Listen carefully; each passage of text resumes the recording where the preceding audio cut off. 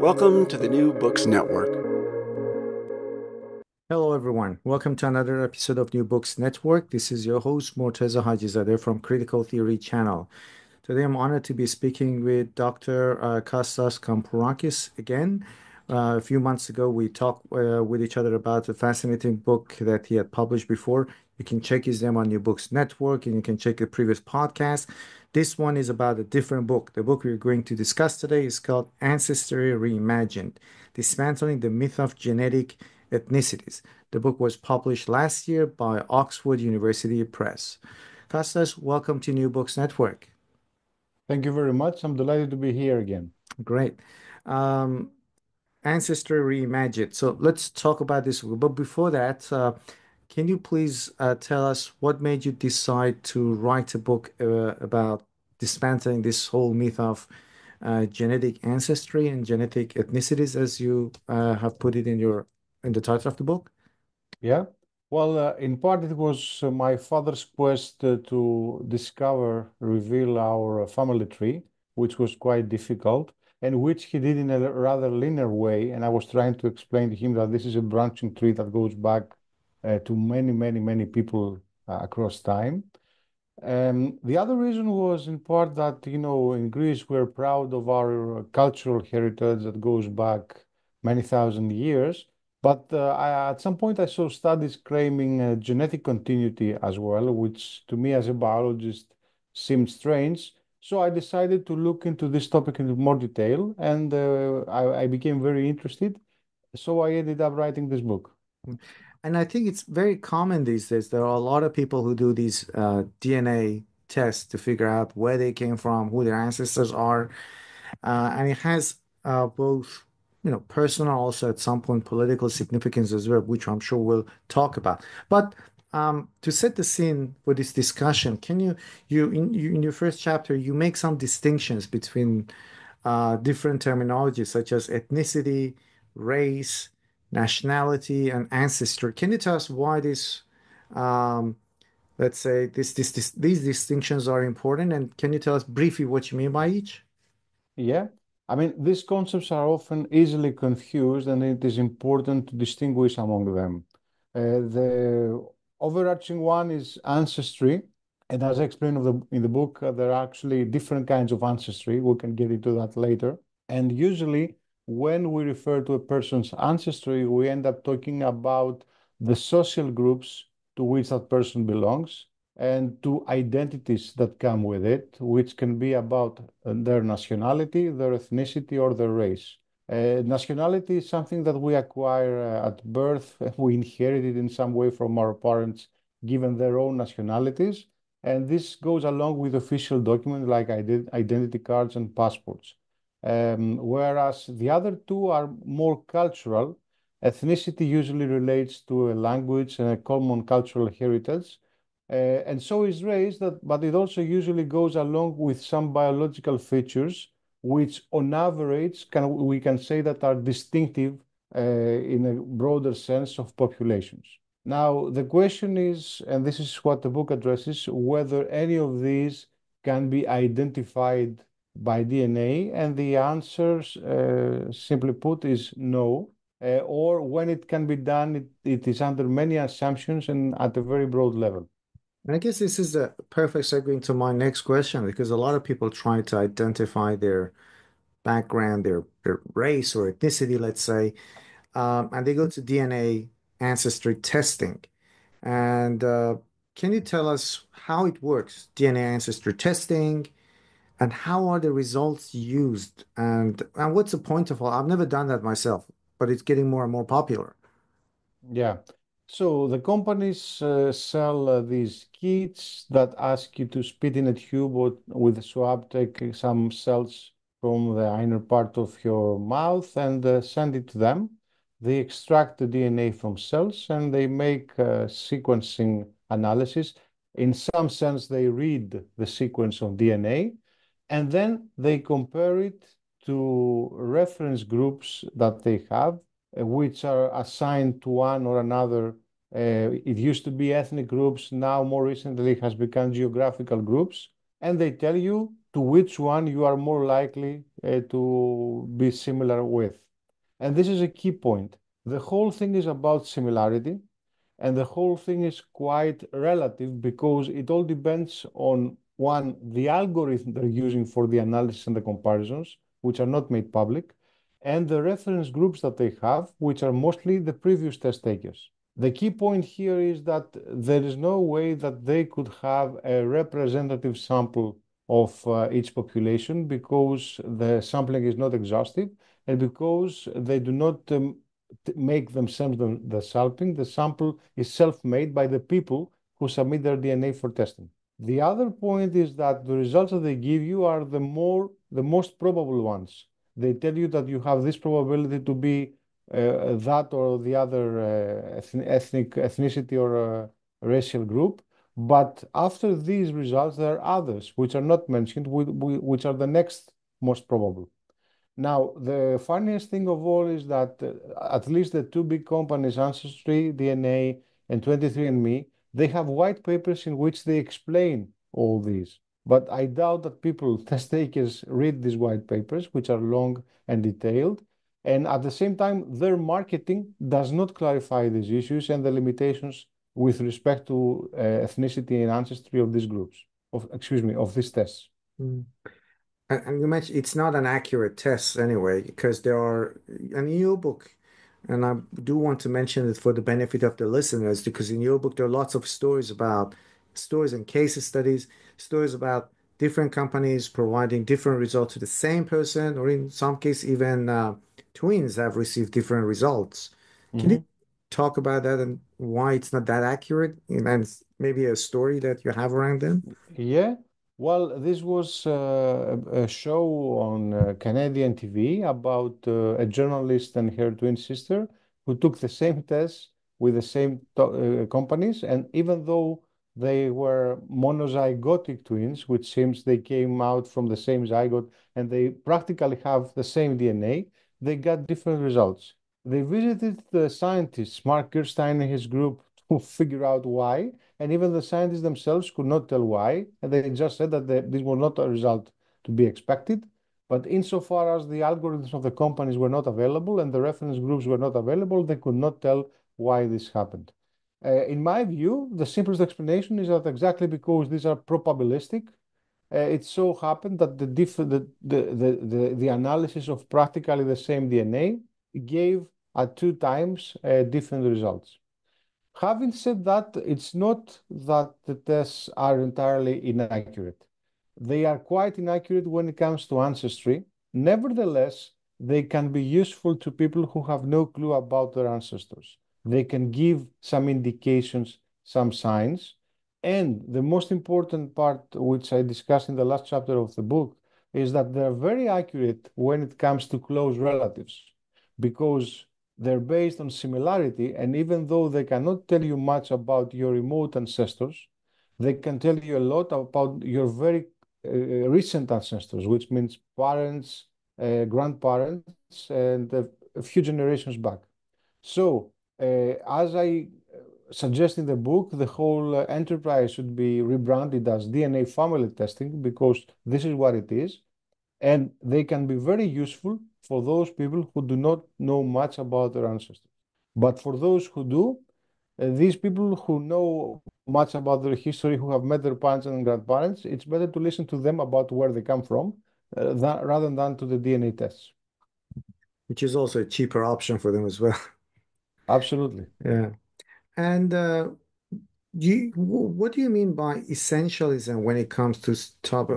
I'm curious to know the relationship between, for example, questions of nationalism and how DNA and ancestry companies define nationalities as genetic communities.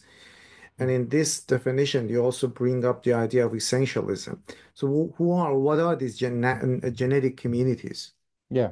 Well, there are two aspects here. The first one is that there's a psychological intuition called psychological essentialism, and in this case, genetic essentialism, which makes us prone to think that groups are homogeneous and distinct from one another. We tend to intuitively identify underlying essences in whatever we see, It's a long discussion why this happens. It has to do with our tendency to think about organisms as artifacts designed for a purpose and therefore having essences. But the important thing is that it comes intuitively to us. Now, the truth is that the people who have lived for generations in the same geographic region tend to be related because they tend to mate with one another. They tend to be more closely genetically to one another than to people who live far away. Under the assumption that people did not move that much until before Columbus and the discovery of America, which is not accurate because people tend to move. It is just that since then they have been moving more. There is the assumption that there were somehow pure populations with which then starting interbreeding. And therefore, if we did this test going, I don't know, back, analyzing histories going back to 500 years, we could figure out what kind of admixtures each one has.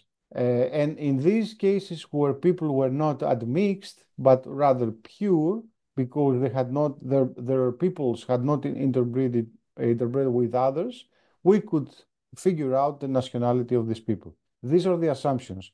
However, the truth is that people have been moving around. The truth is that people have been interbreeding, not to the extent that they move nowadays, but still, globalization is not a new phenomenon. It always happened in some sense. It is just that it's very intensive today.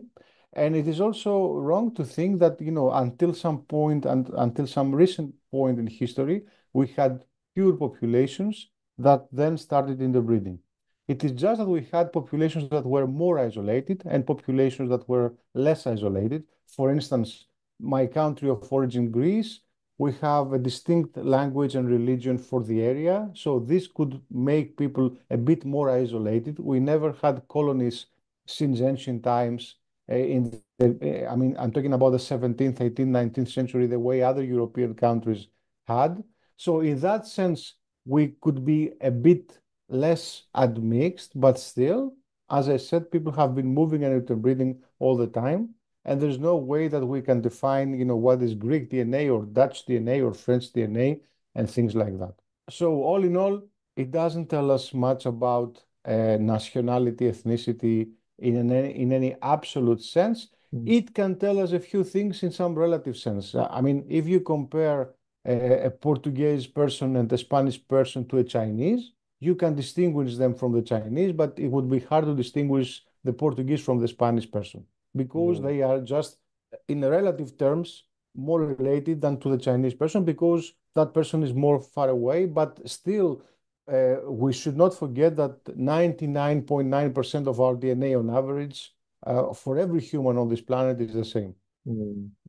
Yeah, and that even puts the question of race. I mean, they also highlights the question of race because whether it's a biological construct, whether it's a biological thing or it's a social construct, because as you mentioned, most of the humans all over the world share, um, they share. I mean, the DNA makeup is very much similar. Most of them. It's not that distinct to create a new race, let's say. But Yeah. again, I guess that. How about do you happen to know that if in recent biological studies or recent scholarship, race is considered to be a social construct or a biological reality? Most biologists and anthropologists argue that it is a social construct. There are some philosophers who still believe in a biological perception of race. In my Mm, view, it is a social construct that has some biological indicators. mm, mm, So we can tell someone from specific features on their face or their skin color that they are more likely to be from Africa or from Asia or from Europe. But this is not done in any absolute sense. It is again probabilistic, but this doesn't tell anything about what is inside. If we had the sequences of DNA from people all over the world, we could not tell where they come from unless we looked at specific genes, for instance, related to skin color, and say that they may be more likely to come from that. But mm, this is not a criterion in any absolute sense. It can be an indicator which can work well. And actually, the ancestry test, when it comes to the continental level, distinguishing between, origins from Africa, Asia, Europe, America, they work well. But usually, we can tell that by looking at someone.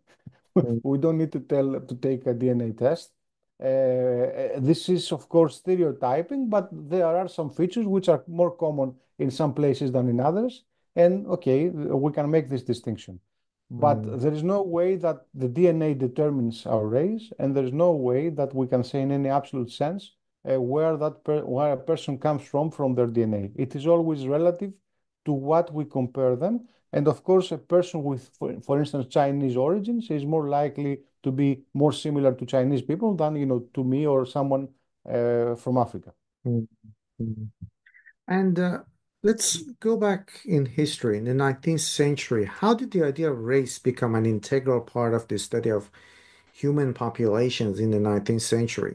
Well, at that time, slavery was widely adopted in colonies. 19th century was a time when the colonizers stopped having enslaved people working for them, but some were not very happy with this. I mean, the Civil War in the United States, in part, happened because of disagreements over that, and they were looking for a justification to continue the exploitation of other people.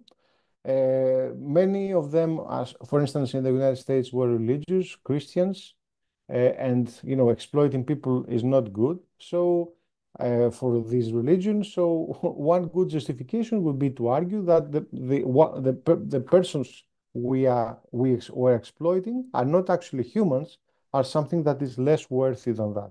And this became a justification, bringing some of the groups who were exploited, usually aborigines and people from Africa, considering them as something like subhuman, immediately provided a justification to exploit them in the same way we exploit animals for what we're doing.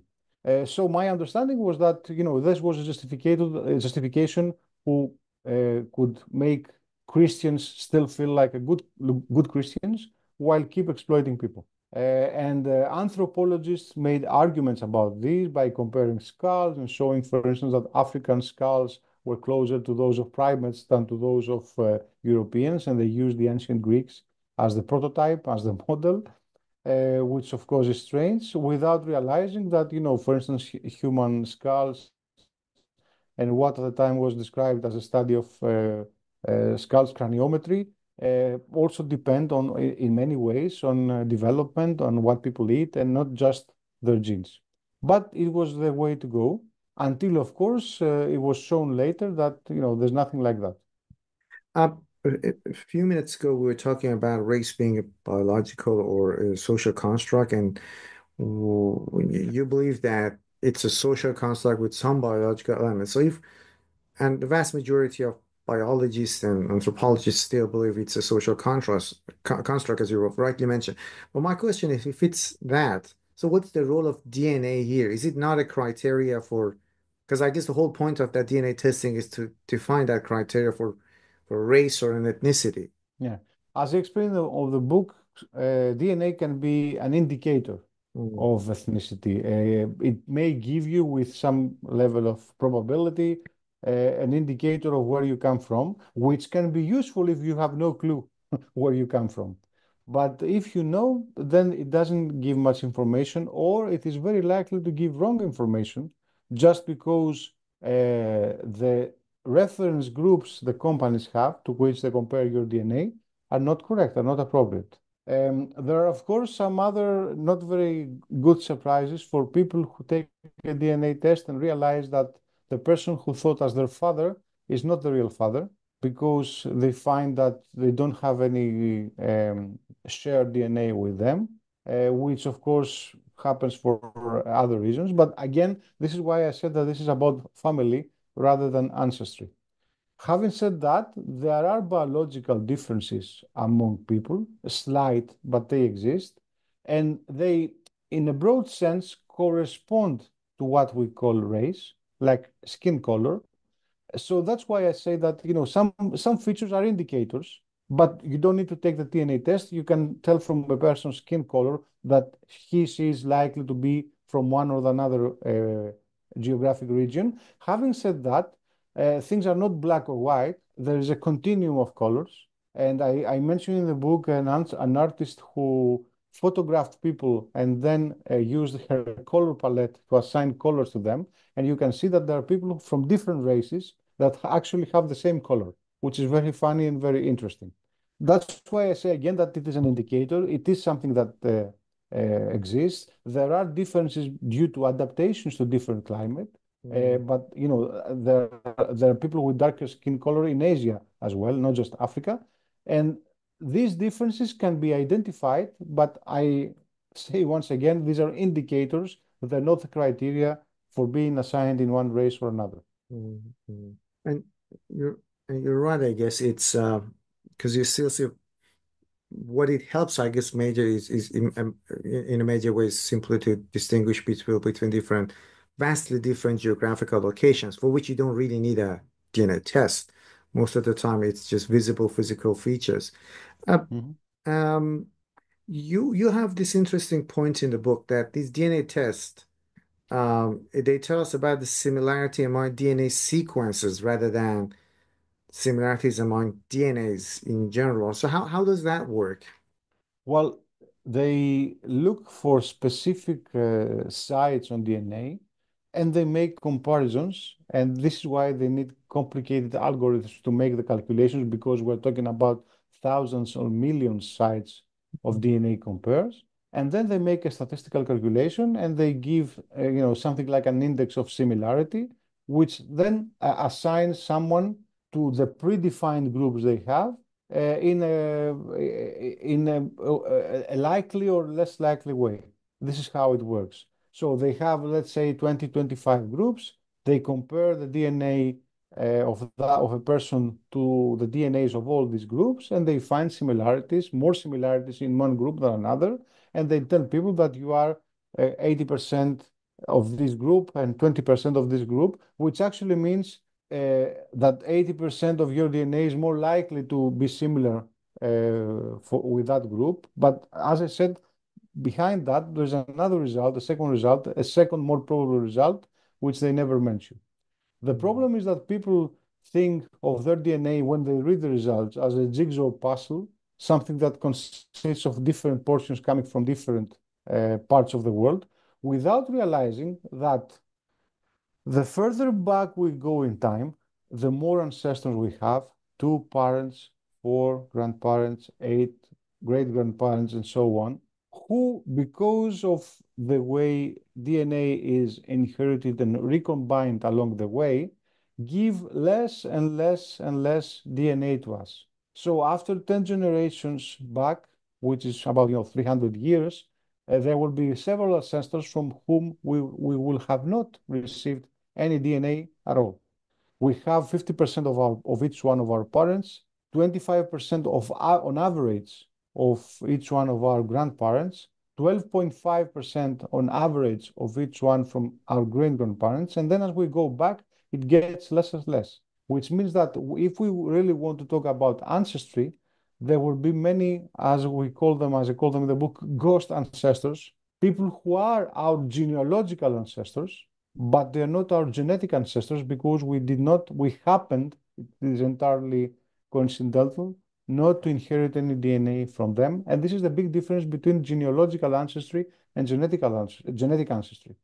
We have a huge number of genealogical ancestors going back in time, which end up being more than the people who have ever lived. But the reason is that the further back we go back in time, our family trees merge with one another and we have common ancestors. But from many of them, we have not inherited any DNA. And so, even though they are our ancestors, this would not be indicated in our DNA. And this is why DNA cannot tell us who we really are, because it is a representation of only a small portion of our ancestors. However, it is a good representation of our recent ancestors because it is from them that we have received what we have. And that's why we can get very good information about the recent ancestors, parents, grandparents, etc. I'm sorry, I cannot. Oh, sorry. We have a lot of interesting examples here as well. For example, Hitler's executioner, Thomas Jefferson, and also the bodies of the bodies that were supposed to be the family of Romanovs, the Russian last Tsar. I know we won't be able to talk about all of them, but it would be good if you could, just to give our audience an indication of content of the book, if you could talk about one of these cases to Yeah. better illustrate this point. In some cases, the scientists were able to determine who the person, the relics of a person they found was. In other cases, it was not possible. The interesting story, I think, is Thomas Jefferson, because some people are convinced that he was the father of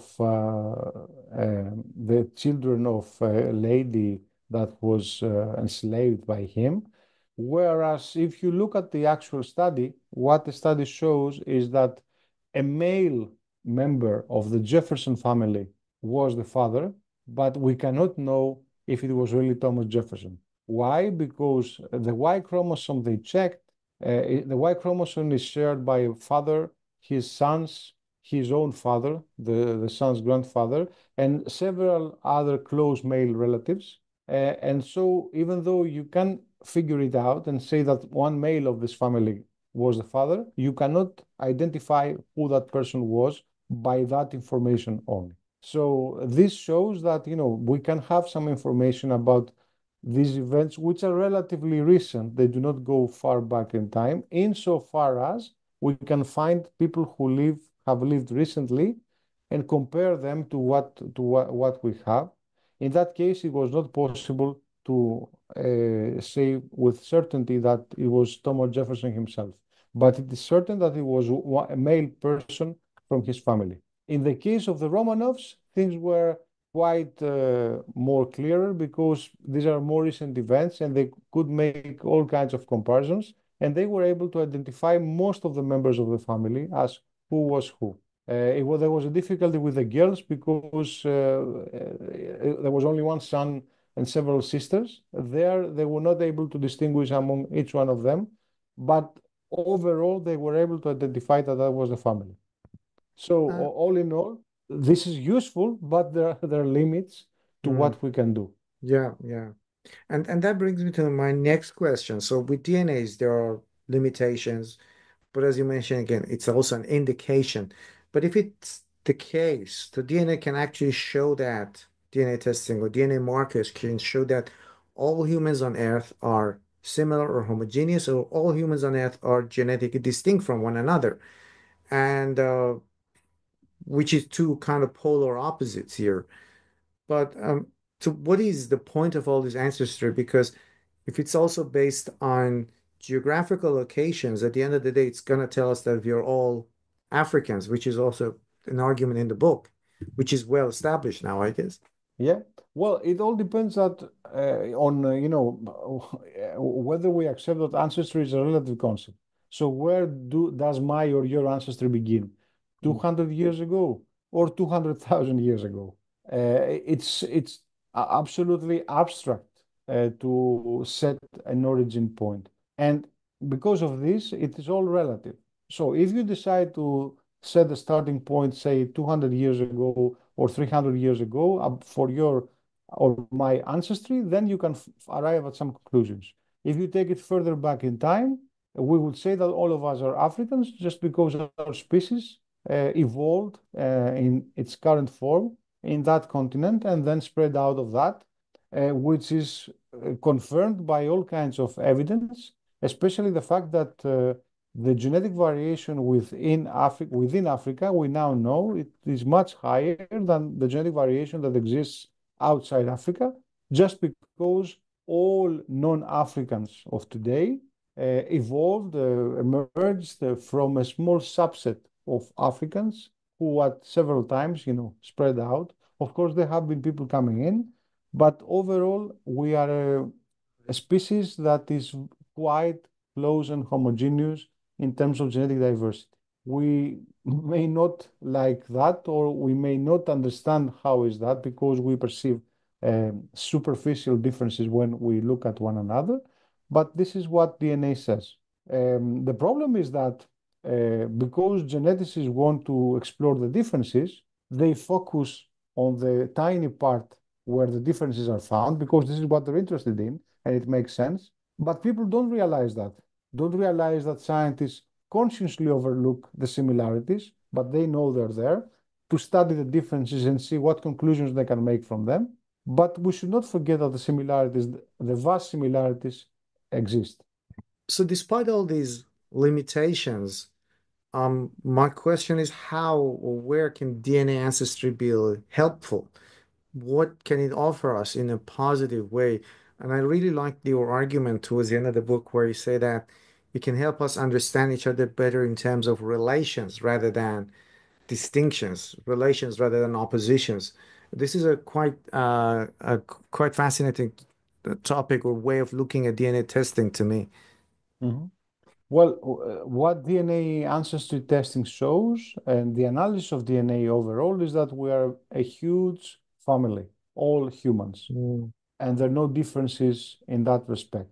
There are some tiny differences that can be informative, and when it comes to DNA tests, it can be informative for people who do not know much about their families and their ancestors for whatever reason. mm, People who were adopted, people who, for whatever reason, didn't come to know their parents or grandparents and their families. mm, Uh, the reason for this is that DNA tests can identify close relatives. And so imagine a person who has no clue about their family. If they put the DNA on a database and find matches, the calculation can tell them the level of how close the relative is. And they can get to know each other and learn more about the family and things like that. mm, This, mm, in this sense, it can be useful to these people. And this is why I keep saying that it is family, not ancestry testing. mm, But for those who know their families, it doesn't have to say much, except for the cases we call, false paternity and the surprises, the bad surprises that may encounter when they come to find that the person they thought their father is usually the father who is disputed is not the real one. But then, of course, the question is if a person brought up someone else, isn't that person the real parent? I mean, the biological connection is important, but we cannot overlook, the effort and the investment that someone gave to raising a child. Um, it is good to have both, perhaps, but it is not just that the biological parent matters, still because we are intuitive and essentialist, mm, even though some people are indebted to their to those parents who adopted them and raised them, they still want to get to know their biological parents because they feel this inner connection of the transmitted essence, which is the DNA. mm, mm, Um, People should be prepared for the surprises when they take tests. And another aspect which I actually do not discuss much in the book is, the fact that by providing your DNA, this may become publicly available, and we have issues of, who has access to that, who can use that. But this was a different story that I did not discuss much because mm. I was interested mostly in the misconceptions about ancestry. Mm-hmm. Thank you very, very much. I think for me, the most important lesson that I got from the book, there are lots of stories, as I said there, but it's that understanding of relationship rather than distinction. Because most of us, when we do this ancestry testing, DNA, despite all its limitations, we're looking for those distinctions. Okay, where do I fit? What is it that makes me different from others? But as you rightly mentioned in your book, this can help us actually understand the relationship rather than distinction, and which is actually a concept that can unite us rather than divide, uh, which is, I Exactly. guess, what is most needed these days as well. Yeah, Um, and who we are, if I may add, it has to do with our families, our the way we're raised, our culture. I mean, I'm Greek because I was born in Greece. I was raised in yeah. Greece. That's a language I speak. That's a culture I have. I don't need my DNA to tell me who I am, and I don't care what it says because it is who I am who makes me the person I am, Mm. independently of my DNA. I have no clue. I know for a fact, actually, I came to meet my three great grandparents, and I know for a fact that all of them were born and lived in Greece, but I have no clue what happened before that. I know Mm. from family stories that, perhaps we are sure about, certain about a couple of generations further back, but then who knows where they came from and what they did. But Mm. why would that matter? It doesn't Yeah, matter. I'm yeah. proud of our culture and our language and everything, as everybody should be proud of, their own culture and Mm. family. But at the same time, we should not forget that independently of these differences, in terms of humanity, of DNA, of biological features, we're pretty much the same. And that's the important message. We are a huge family. Yeah, yeah, absolutely right.